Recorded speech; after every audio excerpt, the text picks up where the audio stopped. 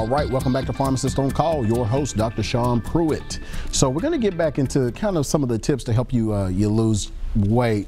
So one of the callers was talking about how she ate just a little bit of food maybe once a week, and as I explained to her, that's going to be kind of counterproductive because what you want is your body constantly burning food, and the only way it's going to do that is you have to let it know it's going to be fed.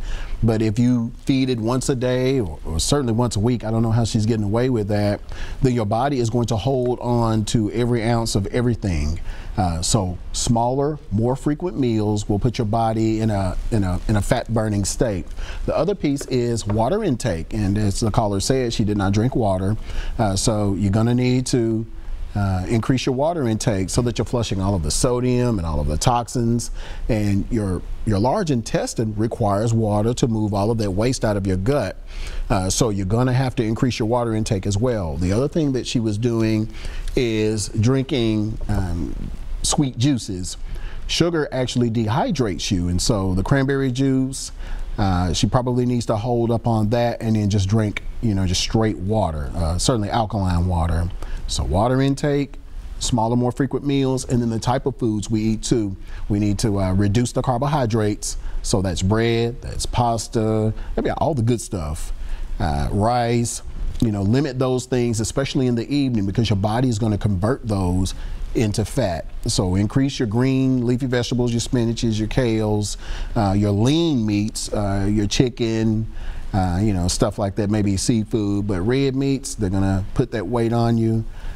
So she said chicken tenders, avoid the fried foods if at all possible, especially during this point in the year where you're really trying to lose weight. And then you're gonna have to do some sort of physical activity to increase the weight loss. Now, while Garcinia appears to work even if you don't exercise, I still encourage you to do it because you're helping Garcinia work even better. And that's if you could just do something as simple as walking on an empty stomach every morning for 30 minutes. And being on the empty stomach is very important because the fat that we hold is our body's stores. So it's supposed to be in an emergency situation like working out. And so that's what your body's going to burn versus the muscle while you're in doing physical training or doing cardio. And that's really good for those of you who find themselves being diabetics, as Mary stated that she was, and I'm sure her sugar's probably high too. She's dehydrated with that diet, and then even though she may be physically active at work, some of the things that she's describing, like her feet hurting and some of those other things, are probably secondary to her sugar being out of control. So let's make sure we do that. I did want to talk about, let's see, the beetroot juice. So we're going to cleanse, and then we're going to, with a CKLS, we're going to drop our weight, and then we want to start looking at some of our health concerns. So hypertension and diabetes, beetroot juice is going to be the first thing that we reach for outside of the alkaline water.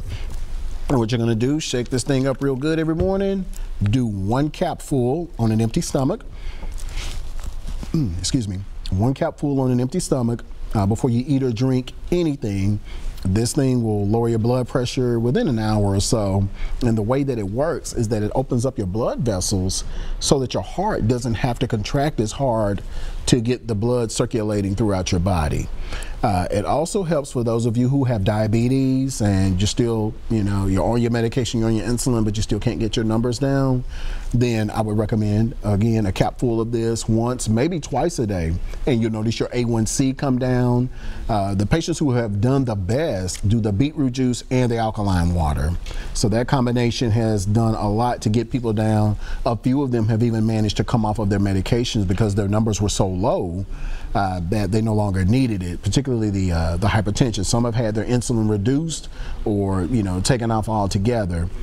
So hypertension, diabetes, low iron, those of you who are anemic, good source of iron, good source of energy. But we're going to get right back into your calls here. Stephanie, welcome to Pharmacist on Call. How may we help you? Is this the pharmacist? Yes, ma'am, it is. How may I help you?